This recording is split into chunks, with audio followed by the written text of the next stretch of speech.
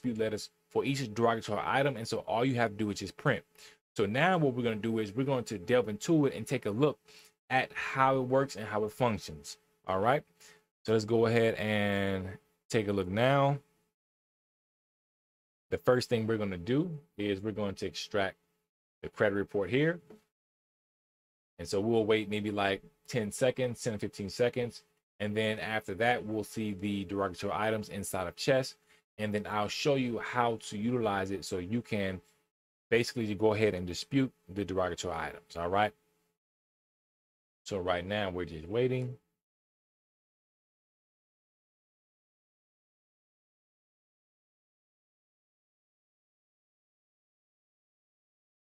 All right.